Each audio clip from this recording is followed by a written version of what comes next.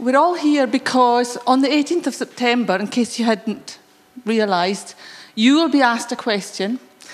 The question will be, should Scotland be an independent country? And you'll be asked to answer yes or no. Now, a lot of people are still don't knows. I'm not going to ask you to say what you think tonight, but inside, rate yourself on where you are in your decision. Most people are don't knows, but if you think that 1 is definitely a no, 5 is kind of middle of the road, 9's pretty well convinced of a yes, and 10 is a definite yes. Have a think about where you are on that score.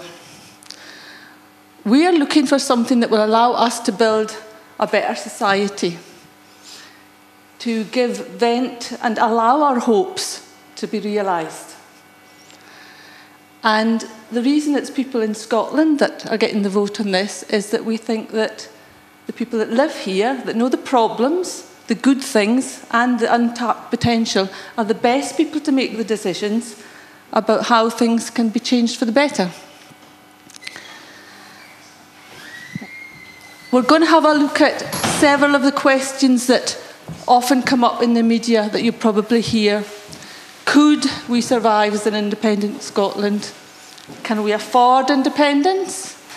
What would be the effect on Orkney? And just a wee recap, maybe too, on what has been achieved already with the Scottish Parliament. So, Scotland. Is Scotland too small to be an independent country? Don't listen to me. Listen to Alistair Darling and David Cameron. They're voting no, and persuading others to vote no. But in their words, lots of key politicians are now coming over to the collective view that yes, indeed, Scotland has the ability to be an independent country. There's former Chancellor Lawson, Nigella Lawson's father, a thinking member of the Conservative Party, honest. Scotland is perfectly capable of being an independent nation. There are many independent countries in the world who've got a lot less going for them.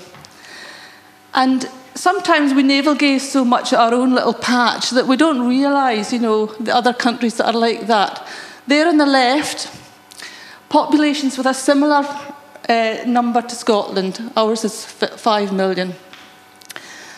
On the right there, populations of countries a little smaller. All of these countries are independent nations. Also, countries that are smaller than Orkney. Some that, well, I certainly haven't heard of. But also smaller than Orkney and Shetland combined. Very small populations. Liechtenstein, Monaco, St Kitts and Nevis. These ones are probably more familiar. New Zealand's one that's often held up, a very Scottish tradition in New Zealand with the church that went out there and took a lot of Scottish customs, legal systems and other things to there. More recently, Ireland, Uruguay, Jamaica, Iceland, about the size of Aberdeen in population, but a self-standing independent country. Lots of voters are unsure about the economy, the money. Can Scotland afford to be independent? And it's interesting actually to learn that Scotland generates a greater amount in tax, which it sends down to Westminster, than it gets back out again to spend back in Scotland. These are the figures. 9.9% of all UK taxes are generated in Scotland, but only 9.3% comes back. When you translate that into actual money, it's a staggering £4.4 billion of money that even if nothing else changed, if Scotland couldn't raise money from other places, that money would be available to spend on whatever choices people in Scotland thought the money should be spent on. Oil. There is oil in the North Sea, and this has been affirmed by others, experts, people who don't have a particular political axe to grind, but have an industry interest. 24 billion barrels of oil in the North Sea. It is harder to get at. They have taken the easy stuff out first, but technology and ability, expertise, which we have a huge amount of in Scotland, is developing to be able to extract that difficult oil. What's interesting is that because of the huge amount of MOD sea space around about Scotland, huge areas on the west side of Scotland, which are used for naval exercises, can't be investigated for oil or any other resources for that matter. And only after all these things are discussed and talked about in the secret cabinet meetings do we actually learn much later what has been going on. So 30 years on, after the 30-year rule has elapsed when these secret papers can become made public, we learned that lots of this was suppressed so that you and I, ordinary people, didn't know what the potential was. There were people that knew, but they kept it well hidden for their own reasons. Even without oil, Scotland has a good mix of industries, and key is that you want a mix. You don't want any country or economy overly dependent on one thing or two things. So we've got tourism, food and drink, creative industries, which are increasing all the time, construction, rural and island economies. We've got the potential, unrealised as yet, for wind, tidal and wave power. Whole lot of things going for us. The GDP of Scotland per head is £28,500. That compares to the UK average of £24,350. So even without Scotland's oil, without the oil in the equation, the GDP per head of population is 99% of the UK average. So Scotland stands pretty well. Now that hallowed building there costs £50 million per annum to run. If we had our own setup in Scotland, our own political setup, that didn't have a House of Lords, we wouldn't be sending people down to Westminster, we wouldn't be sending, paying the wages, paying the costs of all of those MPs at Westminster, and certainly not the Lords either. That would be a saving. Trident, which is something that we have had imposed on us in Scotland, is a massive expense. £250 million per year. I mean, I find it quite difficult to, put into real terms those sorts of figures when people start talking about billions of this and millions of that. It's a very significant annual cost. This is not a one-off cost, annual cost. And look at the kinds of things we could choose if that was the desire of the people to use that sort of money on. Teachers, nurses, primary schools. You might have different priorities. Those are just examples. So people living in Scotland generate £10,700 per head in taxes that you pay through VAT, through income tax, all the other things, which is higher than the UK average. And our public spending is a lower percentage of our economy than the UK's. The deficit is also 5% of the GDP of the UK, lower than UK average. Now, key in this whole run-up, as things have come out during the referendum period, and people are starting to get real about it, the UK debt is clocking on every second as I speak. It is the UK's debt, but the UK has agreed that it will guarantee the debt even if there's a Scottish independence vote for yes. And that's significant because the UK is starting to seriously quantify and measure out what it needs to do to protect not only itself, but Scotland in the event of a yes vote. Now, Alistair Darling, former Chancellor to the Exchequer, has said that we can perfectly well use the pound and it would be logical and desirable.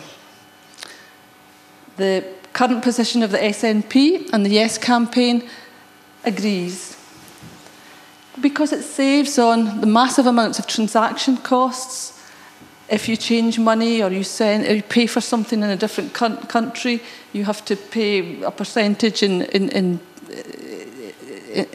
transaction costs, and it mounts up to a massive amount if it's big businesses moving money around back and forth all the time. But also, it's very important because the two economies of Scotland and the rest of the UK would remain very similar, that kind of stability remains. So that's Alistair Darling saying that yes, using the pound in a currency union is a good idea.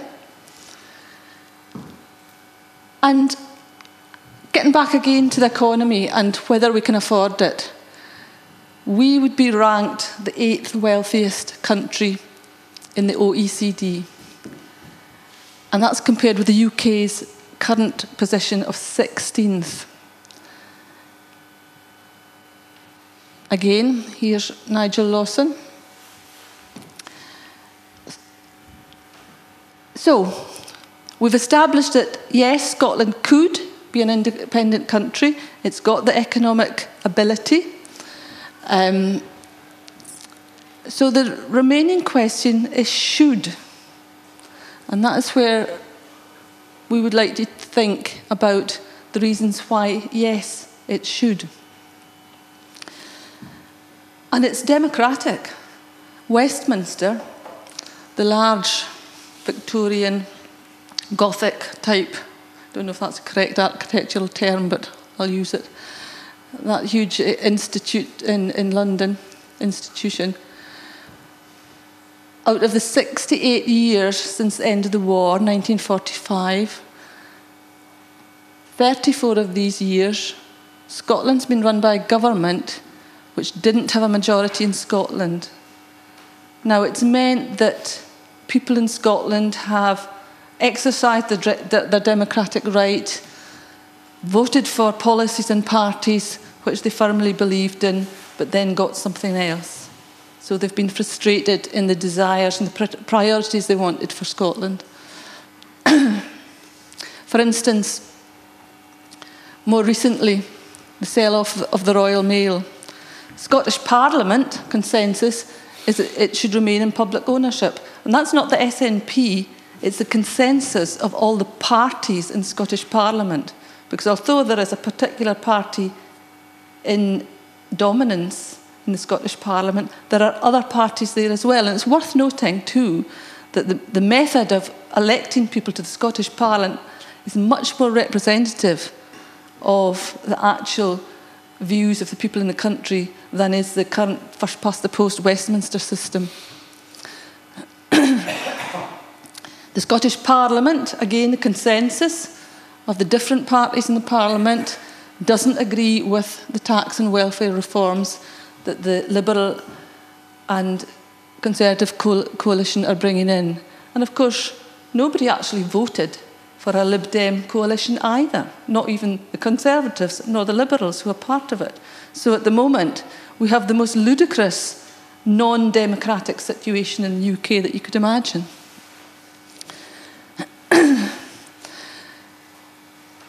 The NHS, to an extent, is protected in Scotland because it's part of the devolved powers of the Scottish Parliament. But because of what's happening in England, it will begin to undermine the protection that we have up here. Because the English NHS is insisting, the bill that's gone through the UK Parliament is insisting that 40% of beds now go out to private patients. And the more that private money comes into hospitals, the more pressure there is on the non-private beds. Now, we have a Tory MP in Scotland, elected through proportional representation, which is only fair that people who have all kinds of different philosophies should have their representation. But out of all the others, it's a very small representation. And the majority of Scottish MPs voted recently in these sorts of percentages against welfare cuts, against the bedroom tax. 60% didn't want Trident. 82% were against the Royal Mail sell-off. We were totally impotent to stop any of these things, and yet look at the kind of feeling there was against all of these. The way the Scottish Parliament works is that it is allocated a budget from Westminster. It's a bit like getting, your pocket money or your allowance, but that, maybe I'm being a bit cheeky in saying that. But it's a fixed amount of money, and the Scottish Parliament can't borrow. It can't do anything other than work within that budget, and it does work within that budget. It's managed to introduce many, many things which have been beneficial, like free prescriptions, and yet still managed to work within that budget. At the moment, it can make decisions on 7% of the budget which we raise within Scotland as a whole. And we're allowed to make decisions about the NHS, justice, education, environment, transport and housing. But if you think of some of the massive problems that there exist, even among these devolved things, there's massive investment needed on top of what's already going in housing, for instance, transport, education. The Scotland Act, which the no parties would like you to think will be an advantage, will allow 15% of say over what is spent in Scotland. That's hardly going to address some of the issues that I think that are outstanding. So, Scottish Parliament has voted for no student fees, free personal care, no prescription charges, the council tax has been frozen, land reform, they have an anti-nuclear policy, and they've done all that balancing the budgets without going into deficit. Now, if we get independence, it's so simple. We get 100% power over the money that we raise in Scotland. And that is the economy. People often say, well, it's economy I'm worried about. When you think, what is the economy? Well, the economy is, I guess, the money that there is, but also when you can use money as a tool to make things happen. We get so hung up on thinking of money as a thing that happens in banks or the stock exchange or something. Money is a tool. And if the tool is locked up in banks and can't be used, there's not much point in it. It's like having all your gold doubloons in a sock under your bed or something that is completely useless. So money's a tool. And the tool that we need is to be able to use it to make good decisions about welfare and pensions so that our vulnerable people, our elderly people, can be relaxed about not having to worry if they can't work, if they're ill, if something befalls them they weren't expecting, and that they don't have to think about being homeless or poor when they're old. Defence. We would make decisions about whether we were an aggressive nation, a policing nation, a peacekeeping nation, a neutral nation. Lots of types of defence are not necessarily to do with going into other countries and trying to tell them how they should be running things. Oil and gas reserves, again, we use money as a tool to enhance research, development, make things cleaner, make things fairer, foreign affairs, a lot to do on that in terms of education. Again, with more of a peaceful slant perhaps than there has been in the past. And broadcasting. Interesting to think that we're having this meeting in here tonight, and you're probably hearing things that you might not have heard on the radio or the TV. The fact is, every single newspaper that's sold in Scotland is owned outside Scotland, mainly by very, very wealthy individuals or businesses who are interested in making money, not necessarily interested in what the well-being of the population of this country is. The TV media is also owned by very large, wealthy businessmen or women who have specific interests. And I mean, if you followed like the Murdoch situation, you can see exactly where the sorts of priorities and ethos of lots of these companies lie. So we would have control over Scottish broadcasting, which would enable us to examine the things that we're doing right, wrong, be held to account also, because you need good investigative journalists that do a good job and take people to task, but not a broadcaster that simply slags people off or twists the truth to suit a particular agenda. We also could be using broadcasting to encourage lots more creative industries in Scotland. So, how would it affect Orkney? Orkney, again, it's like a microcosm of the Scottish economy. Food and drink, engineering and science, oil and gas, we've got lots of knowledge of that here. The new renewables industries and the new research that's bringing in, the number of young people that are in Stromness and roundabout now who are creating a buzz and enthusiasm about new things. We've got our own creative industries as well, and of course tourism. So Orkney has got a good, strong mixed economy too. And our local council, along with Shetland and the Western Isles, are capitalising on the attention that they can get at the moment. Because interestingly, other islands in other member states of Europe have a much better deal when it comes to European funding, in terms of especially islands that are peripheral or a bit fragile, distant from the centres of markets, and they can get status enshrined, in statute that gives them equality in the market, for instance, so that they're not paying double freight to import things to then manufacture within Orkney, then export again, two lots of freight expense. Fixed links, that's another one. Lots of the Nordic countries have tunnels and bridges across islands. And lots of that has come about because when their countries negotiated EU entry, they were able at that point, right on the ground floor of entry at the EU treaty, to say, right, our islands need these types of special provisions. And they did that then.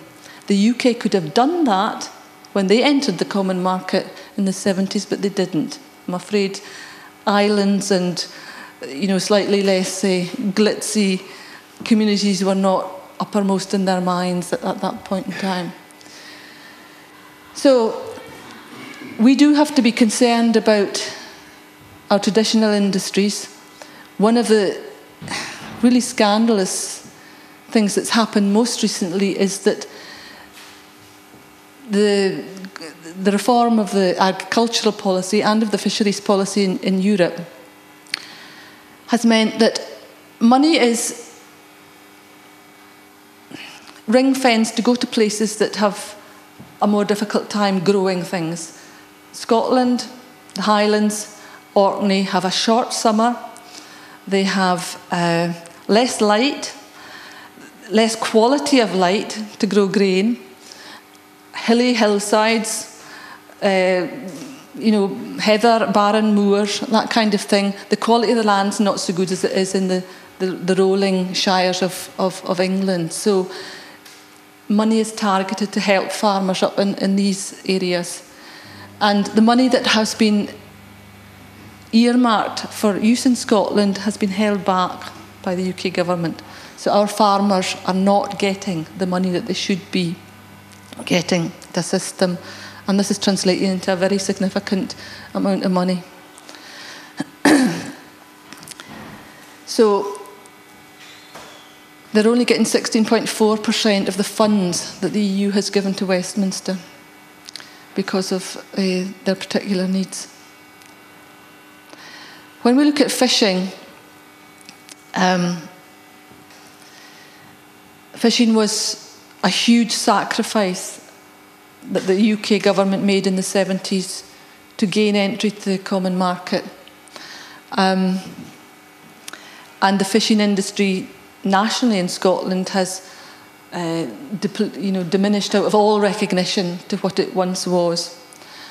In Orkney, we're highly reliant on our lobster and crab industry and also our scallop industry. But our inshore grounds, which are out to 6 nautical miles around the islands, are totally unprotected. Any boat from anywhere that can claim a historic right to fish can come into the waters without being stopped. And in the last year, we have seen huge pressure, especially on the east side of Orkney, from big industrial scallop dredgers. So Orkney needs to take steps to protect their fishery as well. Now, we've got a general election coming up in 2016, and now both the major parties, Labour and Conservative, have said that they will back a referendum on the UK's continuing position in the EU. Now, in this referendum period, everybody is asking for certainties. The truth is, nobody can give anyone cast iron certainties. No one predicted the banking crash. No one predicted foot and mouth, and we got that. No one predicted, the devastation of the flooding in the southeast of England. So things happen that you have to deal with. We don't know whether the UK will be in Europe in 2017, if Scotland will still be in the UK and will still be in Europe, or will be out of Europe. That's an uncertainty. You need to look carefully at what the other side are offering you. When they demand crossed T's, dotted I's, detail from the Yes campaign, you need to ask them what kind of detail and guarantees they're going to supply. The other parties, which have united, of course, over the refusal to facilitate a currency union, are at this point unable to come to an agreement on any collective policy that they can offer you for what will happen if you vote no. The Barnett formula is the means by which the allocation of money to Scotland is worked out. And what we have heard George Osborne say is that there's £60 million of austerity cuts still to come. It's very unlikely that the Barnett formula will remain in its current shape. So that £35 billion worth of allowance that Scotland has is very unlikely to stay at that level. I can't give you a certainty, but I can give you a balance of probabilities.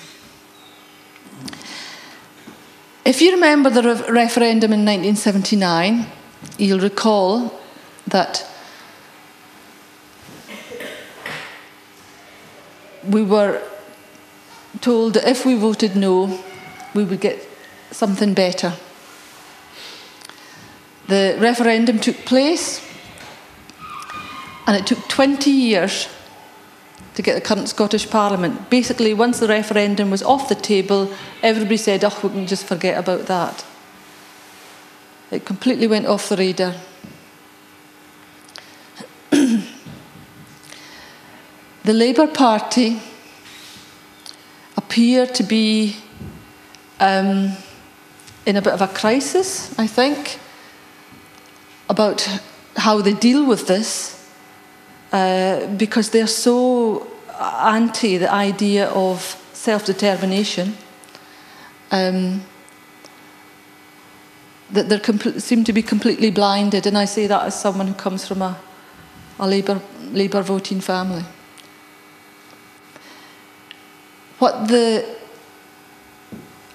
opposers of independence are trying to make everyone feel is frightened about things that might happen.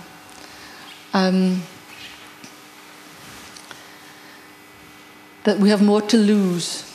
These intangible, frightening, scary things, that shadows that are playing on the wall, are somehow going to be so disastrous. But remember, fear is a thing that takes place in the imagination. And when you actually have to confront a fear, if it's a spider, or if it's, like for me, it's birds actually, when you actually have to do that, like, take a starling out of the chimney, you just think, right, there's nobody else to do this, I'm going to have to do it, and you find a way to do it. Fear is such a damaging and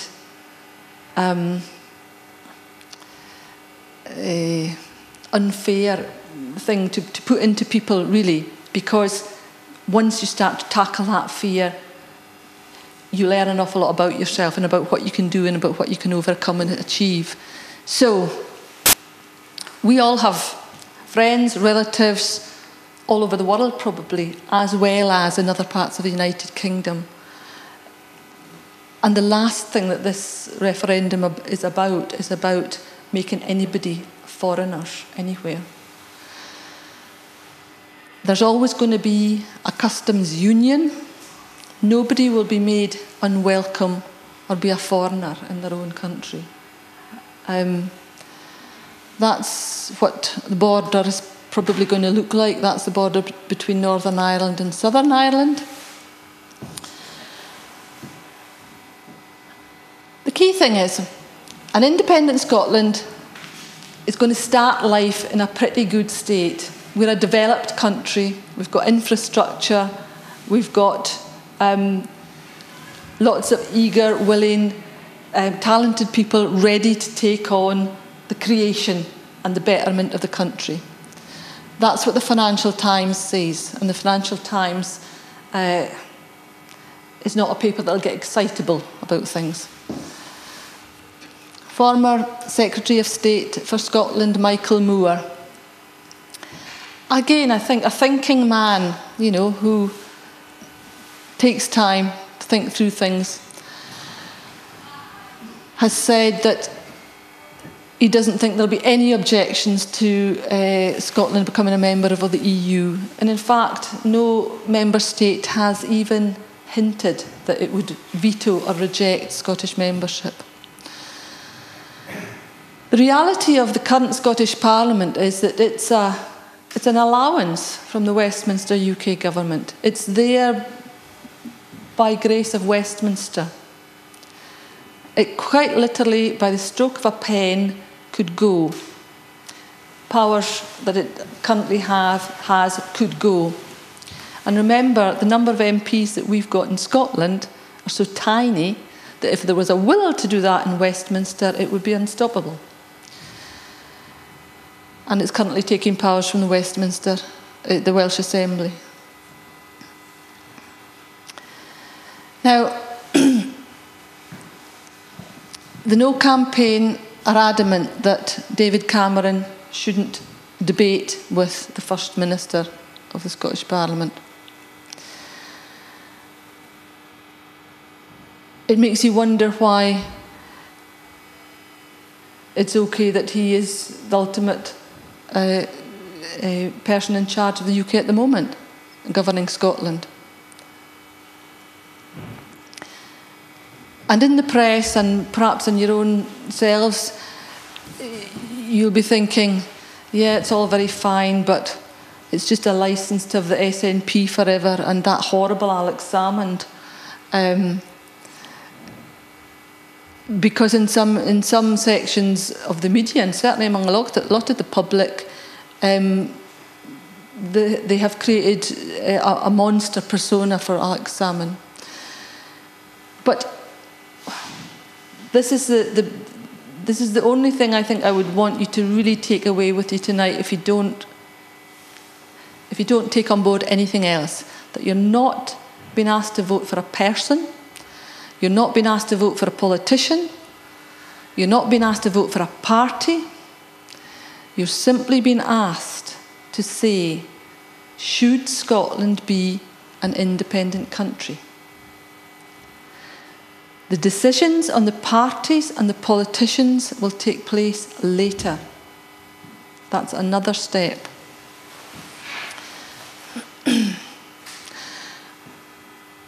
We would genuinely like to know what people's uncertainties are, what they feel uncomfortable about, what they fear, because of course there are risks and fears with any type of change. We've got some leaflets there on the table if you want to fill them in and hand them back at the end of the night. But you can also contact us in a more anonymous way if you want, by emailing.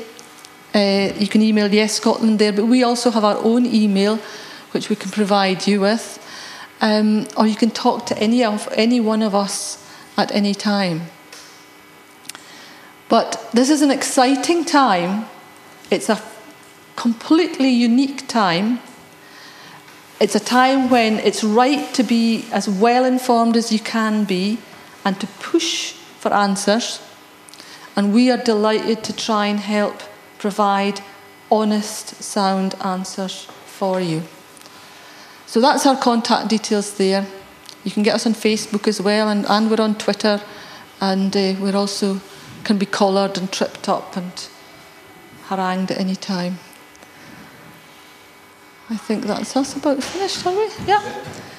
So maybe 5 minutes just for anybody that wants to ask anything just now. But I mean, if you don't like to speak up enough, you don't have to. It's completely up to yourselves. Just whatever you feel happy to do. Well, I have a question. Yeah.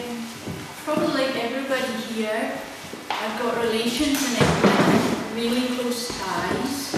But when you do visit down there, our societies are different in the way they're developing. Mm-hmm. So could you maybe highlight a bit how you think after a vote for independent Scotland, society would maybe develop?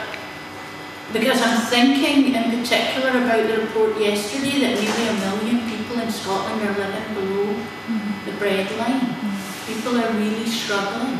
Even in Orkney, we now have a food bank. So could you maybe expand on that a little bit? Yeah, one of the things, well, I mean, I have a sister in Scarborough, and she's very uneasy about this, and I think it's the abandonment of people in England that working people that are facing just exactly the same types of problems and issues with a very central London government that's happy to build a financial sector but not really caring too much about providing public services. This cannot be about abandoning anyone. I think the reality for me certainly is that I want to see something change and happen that gives hope to people elsewhere. And I think that we have got the catalyst for change in Scotland, for social change, for empowerment of people, and also an example, this type of, coming together of people to think and talk together, and think of good ideas and ways to make things better. It's pretty unusual, in the last 50 or so years. And I think it's a beacon of example and hope to other people that are toiling under just the same kind of disenfranchisement. Because certainly I know that, you know, there are people in London that are desperately poor as well, and it's not about abandoning anybody, but I think trying to affect change with the kind of grip that is now got hold of the Westminster established system, that the change is just not possible. I cannot see how it can be done. Does that answer your question? Well, yes, and also I wanted maybe more about how Scotland would make it if it was independent. Well, I think this more further. Yeah, I mean, I think this is a choice for all of you if we do attain independence and we have our first general election in Scotland, because obviously you will make a decision at the ballot box to vote for the party that has the priorities and choices that you think are most worthy. Now, you could have all sorts of different views in this room, and that's what's brilliant about the Yes campaign, because we have everybody from, you know, Greens and Conservatives, Liberals, everybody, all with slightly different views on how things should go. The likelihood is, but there's no guarantee, is that I would think, and this is just my guess, others might have a different view, is that there'll be a kind of more of a green agenda, more of a Labour agenda than there perhaps has been. But we have to make that happen, I think, you know, and it's up to people. It doesn't stop with getting yes. That's only when the work begins, actually. I think, if I just come in for a second, I think two significant things that you would find if you spoke to civil servants in Scotland was that with proportional representation, they're now dealing with people like we've got an independent MP, Margot MacDonald. We did in the first Parliament have an MP for the elderly community, what have you. And we've got Greens and what have you are actively influencing policy and direction. And the civil servants in the Scottish Parliament are saying, first of all, that is very unusual. They've not experienced, they hadn't experienced that previously when we had a first past the post system. But the second thing was, what they're finding too is that ministers are having to come in to them and say, look, this is what I would like to achieve. This is what I feel would be good for whatever subject it was, education, health, justice, etc. How do we go about getting the best solution here? And the civil service is saying that they have never, prior to the Scottish Parliament being in existence, been asked their opinion. They were always told, this is a policy that's coming in, and this is what we're going to do, and this is how we're going to do it. And they actually didn't find that there was that empowerment. So I think what you're finding with the Scottish Parliament is that there's a greater degree of that empowerment happening to people, because our MSPs are much, much closer to the people than our MPs are. Also, we've got a bigger agenda for social justice. You see where the policies that are already, that Fiona outlined some of the things there, you know, the kind of policies, the free prescriptions, the care for the elderly, all of these things. Since the evolution, our ideas about politics have diverged to the extent that we're looking at social justice. We're looking to minimise that gap between the rich and the poor that they have in Nordic countries. I mean, that's been raised as an issue before, so that everybody benefits from the state. So I think that in independence they would see a wide divergence. Okay, there might be mistakes made and there might be things that we'll have to go back to the drawing board, but essentially it's about making life better. For example, pensions. In Scotland we have unfortunately a lower life expectancy than other parts of the UK. Staying with Westminster, as they extend that the age for retirement will very much impinge on the elderly Scottish folk and things like that. So under a new independent Scotland, they could look again at that. They will be able to take into account the needs of the people in Scotland. And when they revise the welfare state and so on, we won't have any of this Atos rubbish and people starving at food banks. This is a wealthy country with plenty of food. There is no need for people, and I could not believe the other day reading that people have taken food back to the food banks because they don't have the means to cook it. They don't have the means to heat the food.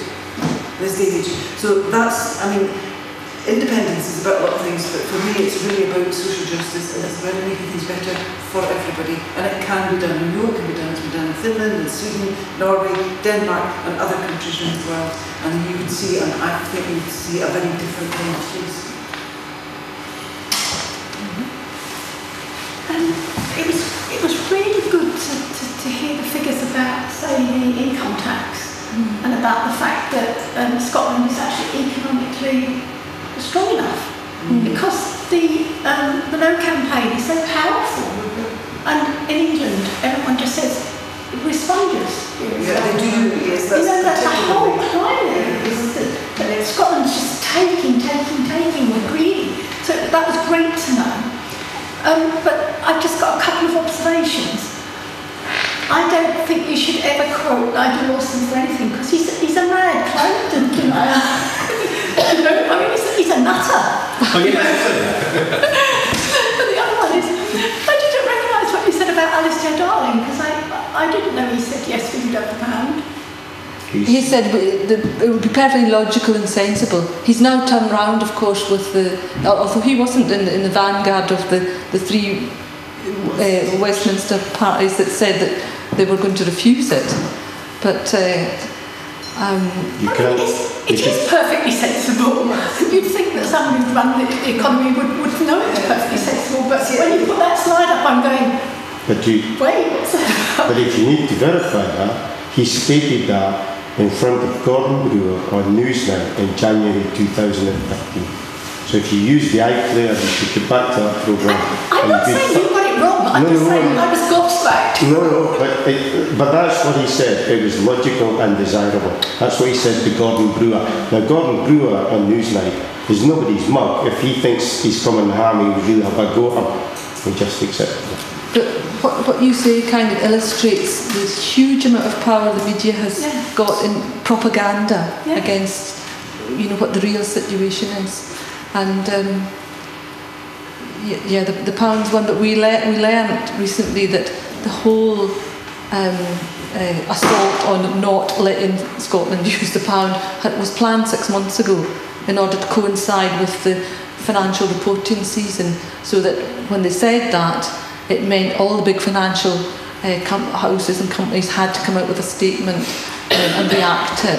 It was engineered for maximum damage, to the referendum campaign. So it's been carefully structured. And also, Fiona, of course, the things that would back up what we say, like for example, Standard & Poor, who are a credit rating agency that gives ratings to countries, said that an independent Scotland would have a AAA rating without the oil. And we haven't really seen that, or that should have been the lead story in papers. I thought some of those early fact slides were really, really useful, because I didn't know half that. And how would I know? Because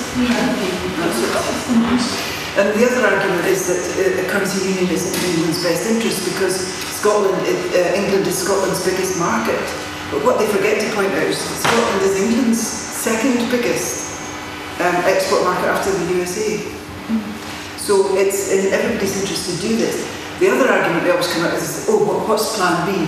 Well, there's plan B, plan C and plan D in the white paper, Scotland's future and what we can do. I heard Alistair come out the other day categorically, in fact he said it in Arcadian in his column, we cannot use the pound. Yes, we can use the pound. We don't have to have a currency union to use it, we can use the pound, we can use whatever we like, we can use Smarties. But we can use the pound. We can do that, and we can have our own currency. It is not an issue. There was a very, very good press release today from two experts, one of whom is a Nobel Prize winning economist, saying exactly why Westminster would go for a currency union after a yes vote. Because it's entirely in their interest to do so. Bear in mind that this whole operation is called Operation Dambusters by Project Fear. And remember what the original name of that operation was, it was Chastise. But Dambusters is just a popular name for that. This is a planned way of making us as frightened as possible, so that we feel that we just can't take that final leap. So it's interesting, all this kind of thing is about fear and all that. To me, even let's say there was a vote for yes. Let's say we won. And I'm English. I'd love to be Scottish, and I hope one day it will accept me as being Scottish. But put it like this, I'm English, but I came up here and I love the system up here.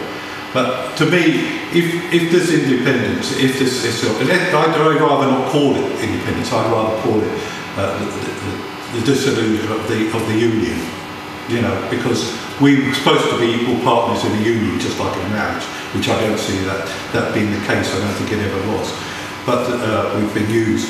But the point is that after an independence, there'll be a hell of a lot of legal arguments. They will probably go on for years to come. You know, this bit over the use of the pound, you know, whatever way it is, we have to apply. The English government would probably have to apply to hang on to it. They would have to go into courts. It would be argued because there was probably no precedent on it. It would have to be argued for me. So individuals like these politicians at the moment, standing up and saying what they're saying, they have no right to say it. They can't.